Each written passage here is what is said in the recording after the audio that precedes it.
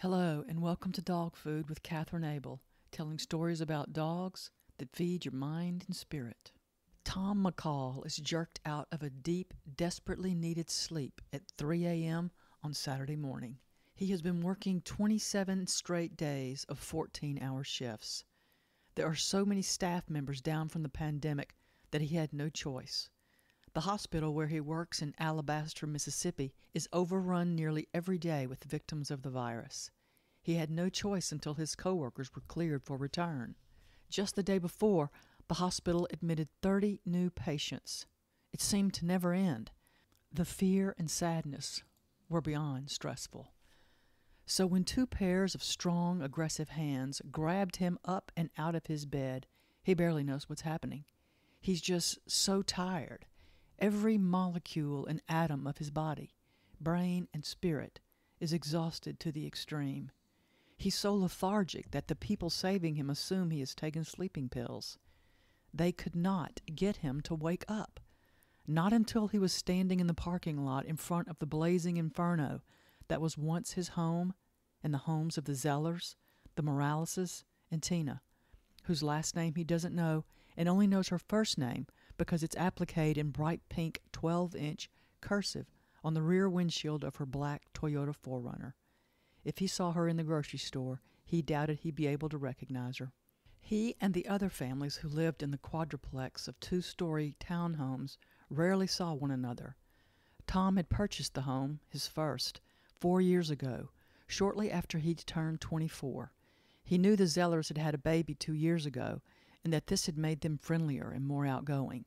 When he was outside with Mabel, they would stop and chat now, rather than simply smiling hello and then disappearing inside their home or cars. Mabel! My God, where is Mabel? Tom comes fully awake when he realizes his dog Mabel is nowhere to be seen. Violently, he breaks free from the hands holding him and runs toward the leaping flames, screaming over and over again, Mabel! Mabel! At the top of his lungs, he screams his pet's name in the hope she'll appear safe and unharmed any second. But she does not appear, and even when the two firemen tackle him to the ground, he continues to scream his dog's name at the top of his voice. Mabel! Mabel! God!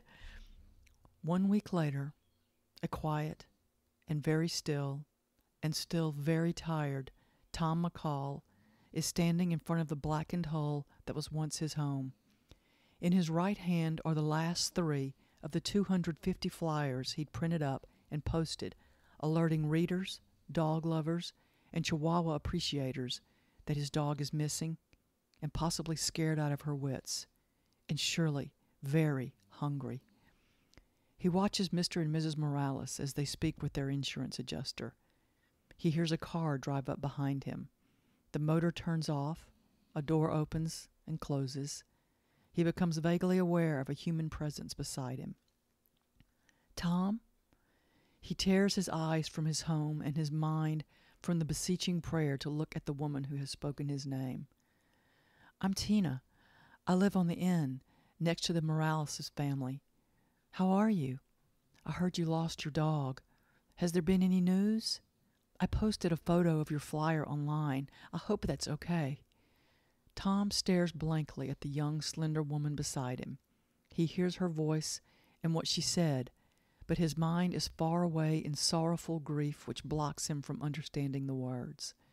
He mutters, "Thank you," 2 words that are usually the polite response at any point in any conversation. Her name is Mabel, right? I used to see you walking her. She's a good, pretty girl, Tina says. She looks at the man who's about her age, though 6 inches taller than she, skin almost as dark as hers, dark brown hair much shorter, eyes more unfocused and stricken with unspeakable pain. Would you like to talk about her? She asks. Tom looks at Tina and understands the words and the request. He sees the kindness in her eyes and knows the question is sincere. What can he tell her?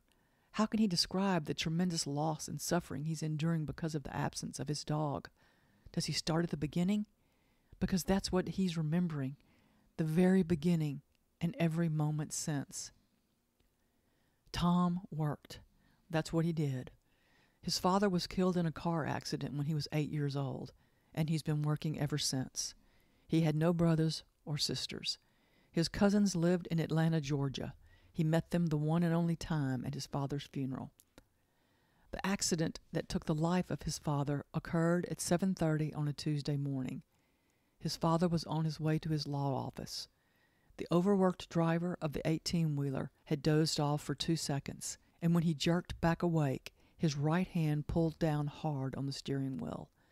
This caused his massive rig to roll rapidly into the right lane where the mid-sized SUV his father was driving was struck with the full force of the 80,000 pounds of truck and trailer going 70 miles an hour. His father never stood a chance. The truck's front right tires rolled right over the driver's side, killing his dad instantly. The rest of the 18-wheeler took off the top half of the SUV, making an open casket funeral unreasonable. His mother was strongly advised by his law partners and their assistants to not visit the crash site. Mrs. McCall had looked into the red, tear-soaked eyes of her husband's secretary of 10 years and chosen to follow the advice. His father had been liked and admired by every single person in the law firm, from the cleaning personnel to the ground maintenance crew to the lawyers' husbands and wives to the interns and assistants, but most of all, he'd been tremendously liked and respected by his law partners. Their fondness for him was proven when the settlement check was issued to his widow and her only child.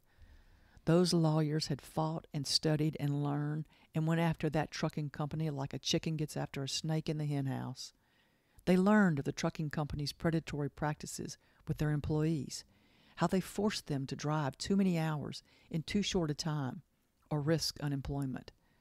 Though the driver had been driving the vehicle that killed Albert McCall, it was in fact the trucking company that murdered him, and by unflagging efforts was charged with manslaughter and made to pay millions to Mr. McCall's wife and only son. When the unsavory practices were revealed and substantiated, they quickly dropped all charges against the driver. As part of the settlement, the trucking company had to pay for counseling service and all back pay owed. This allowed the driver to quit and move to Mexico, where he lives to this day making handcrafted dining tables he sells online for just prices. He has yet to get behind the wheel of another vehicle. The counseling helped, but not quite enough. Tom went to work a week after his father died. He was qualified to do nothing, so did everything he could. He mowed lawns, raked leaves, planted flowers and trees, washed cars, cleaned gutters, fed and trapped feral cats for TNR programs, cleaned stables, painted fences, and walked people in wheelchairs on sidewalks and round and round and round the interior halls of nursing homes. He worked through elementary, middle school, high school, and college. When he finally recognized his vocation and love was helping people, he quit work, hunkered down, and focused on nursing school. He graduated at the top of his doctoral class and was working full-time as a registered nurse practitioner when the fire consumed his home, and possibly something much worse. Does he tell Tina how he got Mabel? That it was an accidental sighting, but pure love at first sight? He'd been loading groceries into his car at the grocery store. He'd just finished all of the weekly shopping for his mother and the neighbors on either side of her when he noticed a woman unloading a shiny black metal crate from the back of her mid-sized SUV. Something compelled him to drive over to the parking lot of the veterinarian's office next door to the grocery store. He doesn't know how to explain it, only that something quiet and gentle had urged him in that direction. He learned from the woman that she was a licensed breeder, and inside the crate was the last litter. She was not only retiring her dogs, she was retiring herself as well. She was there at the vet's office to get the 4 bright-eyed puppies their final set of shots. Then, she informed him, they'd be ready for their forever families and homes. 2 of the puppies were golden tan. One was solid white with black over his eyes and on his ears. The 4th was a solid black female with 2 tan dots above each eye, 2 tan dots on each cheek, and tan on her nose that ran lightly down her neck and onto her tiny little chest. She had stark white whiskers on her nose and poking out of her eyebrows. When she looked up at Tom, something happened inside of him which he thought was unique, but was actually a soul-stirring shared by every parent the moment he or she first lays eyes on their newborn child. A love so wondrous and compelling and instantly protective that it robs one of speech. She was the most perfect creation he'd ever seen. The dog breeder, wearied and wise, recognized the moment for exactly what it was, a match well and truly made. Tom accompanied her to the vet's office, where the breeders transferred Mabel's information from her records to his. She then led him to the shelves, where there was a staggering choice of canned and bagged food. As he held the tiny 8-week-old puppy in his left hand, she kindly shared her years of experience while thanking God for her gift of discernment. This young man, she instinctively knew without a doubt, was fine and good. She enjoyed the gentle manner with which he handled the puppy and his healthy, doting manner. Mabel had hit the jackpot. When Tom left his vet's office, yes, he had a vet now. He had Mabel, a copy of her records, enough food for a month, and an appointment for the day after next for the home visit by the breeder. He'd never understood the profound mystery of having a dog.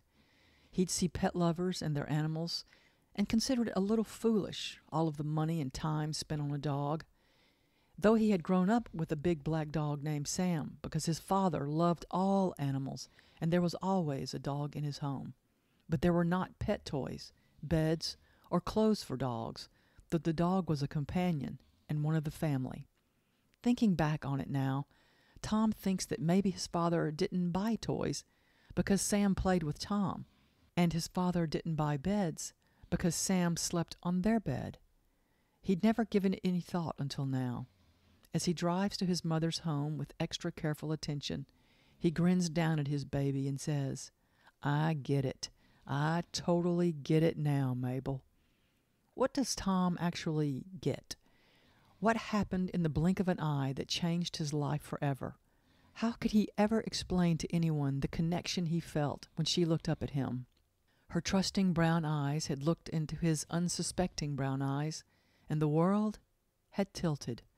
There had been an instantaneous and inexplicable connection between himself and a long-haired Chihuahua puppy.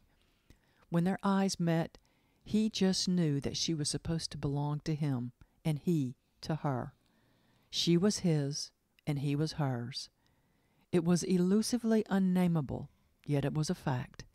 It was as though Mabel had been made just for him. She's calm and confident and feels like she weighs as much as a feather. He's now responsible for the care and guidance and nurturing of another life.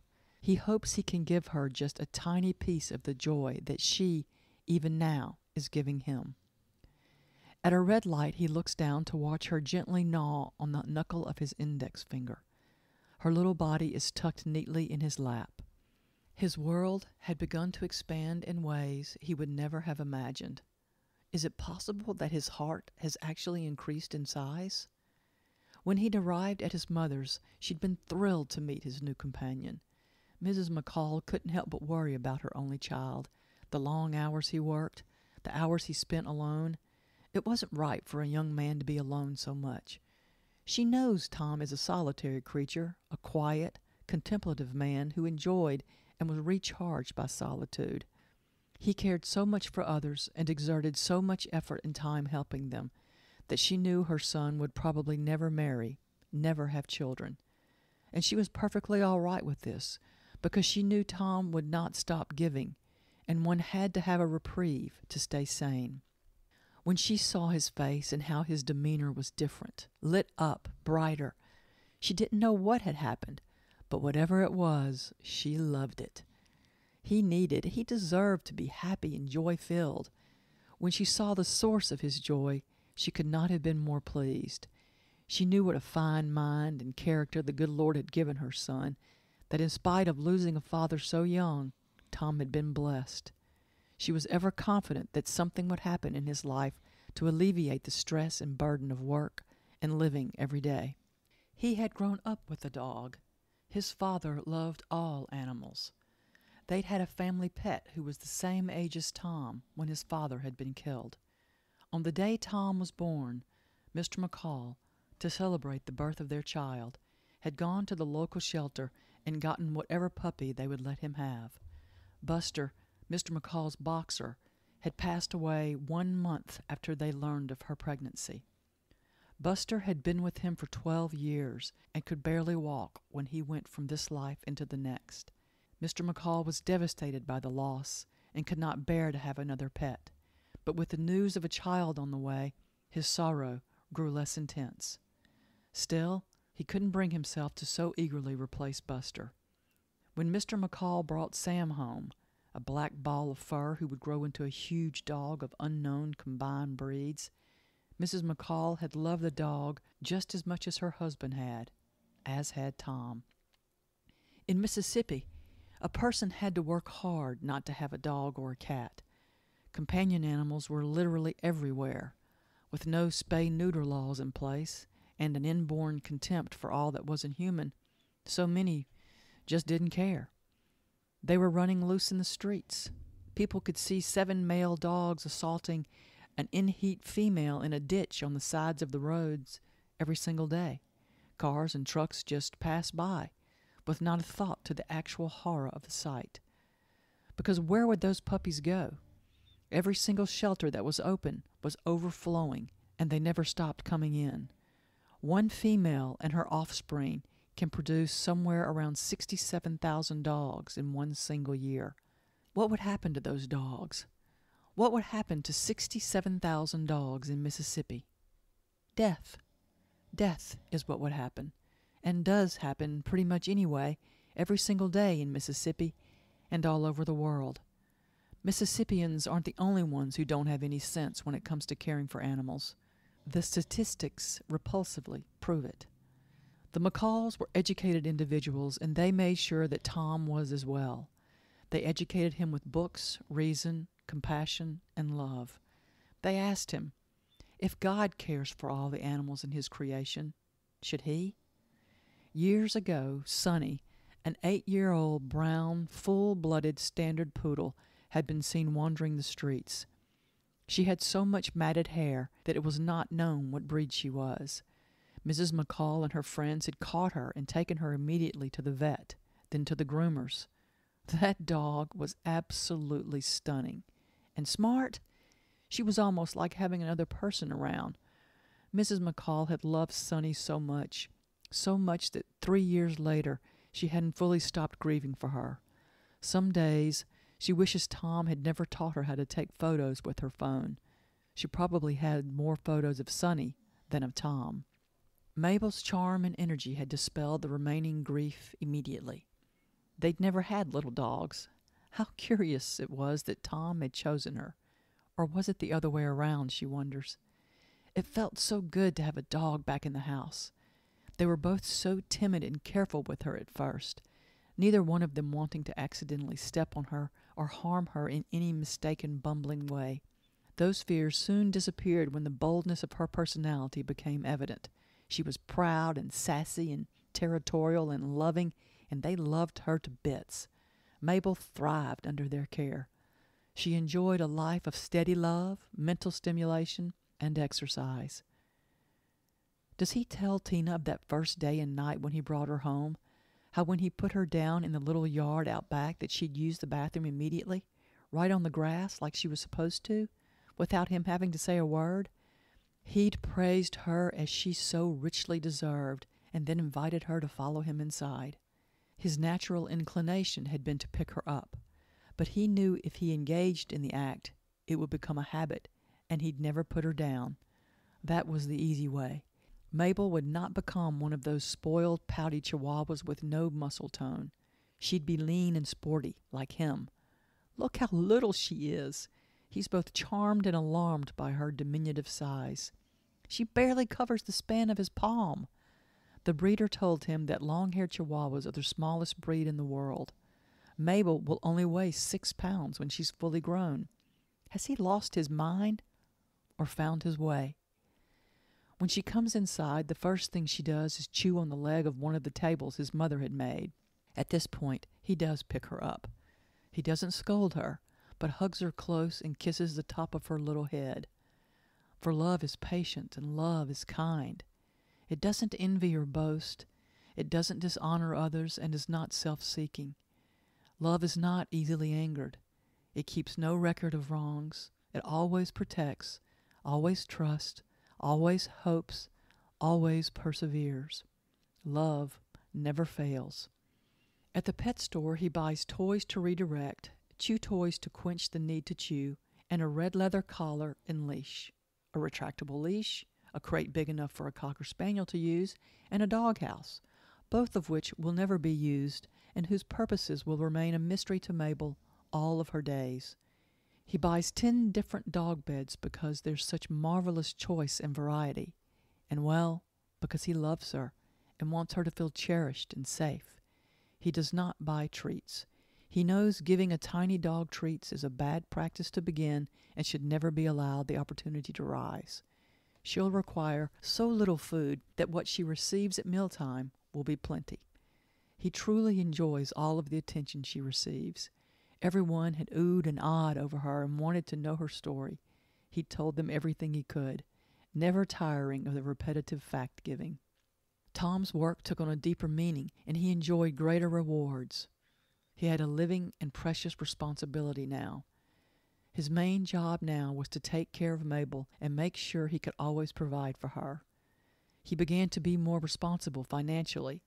He stopped all gaming activities so he had time to walk her or spend time watching her play in the backyard. He wasn't such a pushover at work anymore.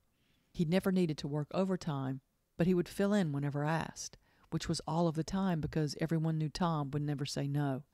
Now he never worked overtime, and the strangest thing happened. The slackers stopped slacking once their enabler stopped enabling them. Mood and morale blossomed in his office. A caring environment became one of trust as well. As Mabel grew, he exercised her as her age and breed allowed. Backyard play turned into neighborhood strolls. He got the exercise bug, yet knew Mabel could never walk as far or as fast as he could. So he bought a mountain bike and added a sturdy woven basket on the front. This allowed them to ride for many miles on the nearby levee. Mabel was comfortably and safely ensconced in the basket on breathable cotton padding. He would stop from time to time to let her run in front of him. She loved to run, and he could tell she loved to believe she was way faster than he. He'd pedal in slow motion with a grin on his face as he watched her little legs churn up the dirt. Sometimes he'd pass her, just so he could look back at her happy face, mouth grinning, eyes alight with abundant joy. Her tiny body didn't have an ounce of fat on it. She was pure lean muscle under her black flowing hair. Her back thighs were oversized, filled with strength and health. Tom is a solitary man with not one gregarious bone in his body.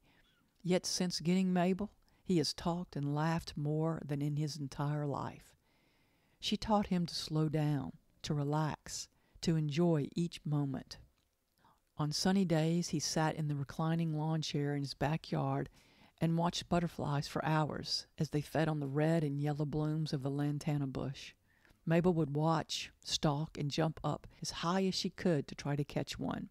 She was never successful, but that didn't dim her enjoyment one bit. Tom began to practice deep breathing techniques, and as his lungs expanded, so did his consciousness. People started talking to him all the time. They couldn't seem to help themselves once they saw the cuteness overload that was Mabel. They were drawn by her bright eyes and perky attitude. They admired her black fur and the becoming tan markings on her face that made it look as though she were on the verge of speaking. All remarked on the softness and beauty of her coat. So many had to stop and engage in the oh-so-petite wonder that was Mabel McCall. He has shared surprising, meaningful conversations with strangers because of people wanting to meet his Mabel. Young, old, all colors, all sizes. Her preciousness is the sweetest magnet, and the calm, kind demeanor of her master encourages them without words to approach and speak. Does he tell Tina how Mabel changed his life? That she had made him a better man? That this little dog had taught him the value of being alive? Where is she? He has failed her miserably. "Mabel!" Tom yells, startling Tina. "Mabel!" Tom yells again, and Tina sees the tears falling down his cheeks and realizes she cannot fathom the loss this man has suffered, that she has no words of comfort for him. Or does she? "Mabel!" Tina yells, even louder than Tom, startling the insurance adjuster and the Moraleses. The insurance adjuster looks over his clients and is about to roll his eyes when it dawns on him that someone has lost a beloved pet. He looks at the Moraleses and sees the sadness in the elderly couple's eyes as they stare at the two young people yelling their lungs out. He's about to open his mouth to say something altogether different when he hears himself yelling, "Mabel!" right along with the two young people. He has 4 cats, 2 goats, 3 Shetland ponies, and 4 loyal and loving stray dogs he picked up off the sides of Texas roads in his travels. He knows what it means to love animals and how vital they become to one's life. Tom is yelling her name. Tina is yelling her name. The stranger with the Moraleses is yelling her name. And then the Moraleses have joined the one-word chorus, shouting for Mabel, shouting for a terrible, thoughtless tragedy that has struck each of their lives, shouting to let Tom know they care for him and feel the tremendous suffering of his loss. When the Zellers drive up, they see their neighbors and a stranger are yelling as loud as they can. The strain on their faces and the upheaval of their chests tell of their passionate exertions.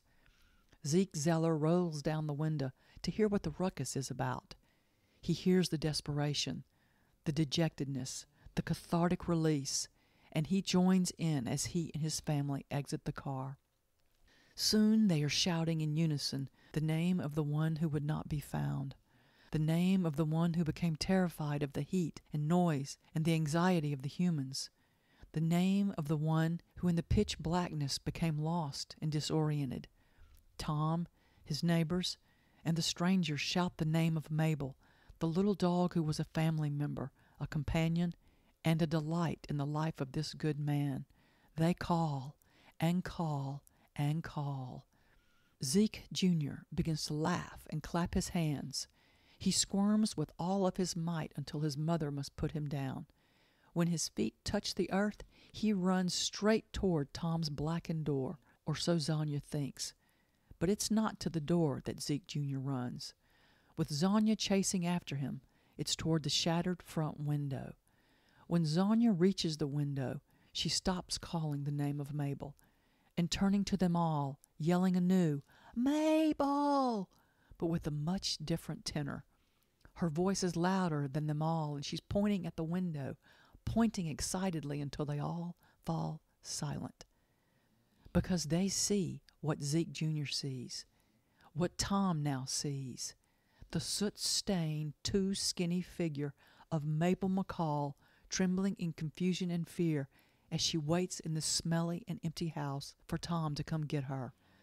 All sorrow evaporates as they watch Tom sprint toward his home to reach past the windowless window to gently retrieve his little dog. The stress, the worry, it all disappears, never to return, as the Zellers, the Moraleses, Tina, and the insurance adjuster witness the sweet reunion of Tom and Mabel. When he turns toward them, his face, neck, and shirt are covered in soot. The fear and confusion is gone from Mabel's luminous brown eyes, while Tom's joy-filled eyes can't stop looking at his precious charge. Everyone comes close to Tom, and soon soot covers all hands, shirts, and faces. By the time Tom walks to his car, Mabel's soft coat once again glistens like silk, and the tan dots and stark white whiskers above her eyes and on her cheeks are as clean as they've ever been. Thank you for listening to this episode of Dog Food with Catherine Abel. Until next time.